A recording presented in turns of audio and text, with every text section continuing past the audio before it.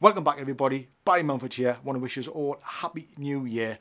2018, the start of a brand new year, and I can't wait because there's so much things in the pipeline, so much exciting things in the pipeline that I want to share with you, and I'm super excited. I'm really pumped for this year. And to kick it off, we're going to be doing a little bit of volumetric lighting, cinematic movies, and in the shots with all the light rays beaming down. I'm going to show you how to do that. I've been playing around with them guys and it's been really fun. So we need one of these and a little bit of this.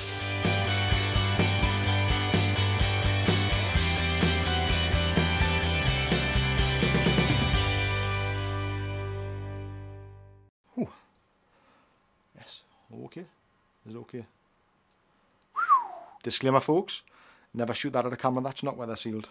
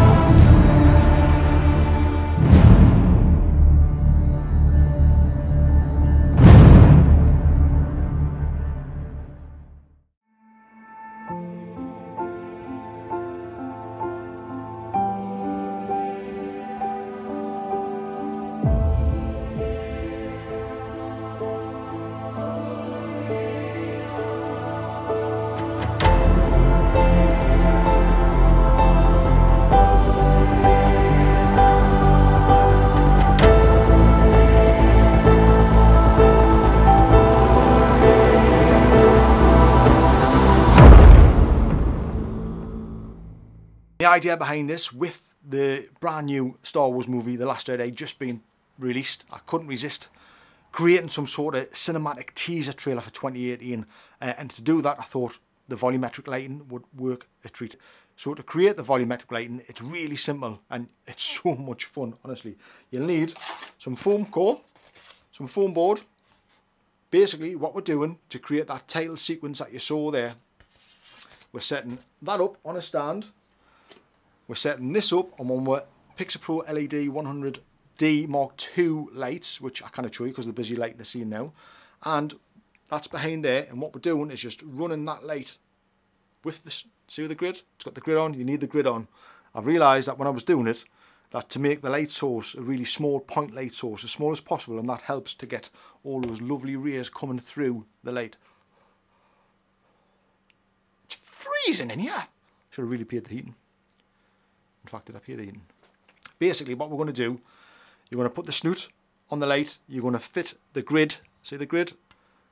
And that makes that a really small point light source. You're going to pump the room full of smoke, and you're going to let it you're going to disperse a little bit. We'll have it disperse the smoke, something like that. Fill the room with smoke, get your card cut out, any shape, any rate. And if you want to do the title that was in the video, cut a title out, just like that. And then once that room is full with smoke, switch that light on behind it, and what we're doing is we're just running that light behind, like that, right behind the writing, and basically all those light beams are just shooting through out of there to create that lovely volumetric light, just like this. Now, in that little teaser trailer, you've seen all those lovely light rays coming down on the figures. Now, to do that, basically use the same card with the same cutout and just flipped it up that way and pointed the light coming down, straight down through it, and just angled the card to get those lovely light rays direct straight onto the figures exactly how we wanted. And that's how simple it is. It really is that simple. You can use any light source, and to prove you can use any light source, I've got a torch here. We're going to do this. It's going to get a bit smoky. When you are doing this, be warned, make sure that people know you're filling the room with smoke, okay? Because all this smoke filtered through into my house, and people thought there was a problem. I'm not sure why. So, be warned. Let's switch these lights off. We'll switch these lights off now. So there, I'm in complete darkness now. So, that's where, ready? Can you see that? Man. Just like that. Come back a bit further. I'll tell you what, I'll switch the backlight off as well. Complete darkness, you ready? That's it. That's how easy, that's how effective it is. Might have to wait for the smoke to clear a bit for this one, mate. I think I best, I'll open the door. Woo! So there you go. Probably do that right at the end, actually, the smoke bit. Just spent here just trying to waft that all out of the room. I'll tell you, create volumetric lighting, it's really fun, really effective. I have linked to all of the gear that was used to create that little trailer in the description below, guys, so check them out. And if you've liked this video, please give it a thumbs up, hit that subscribe button, flick that notification bell if you want to see when my next videos are posted, and I'll see you next time.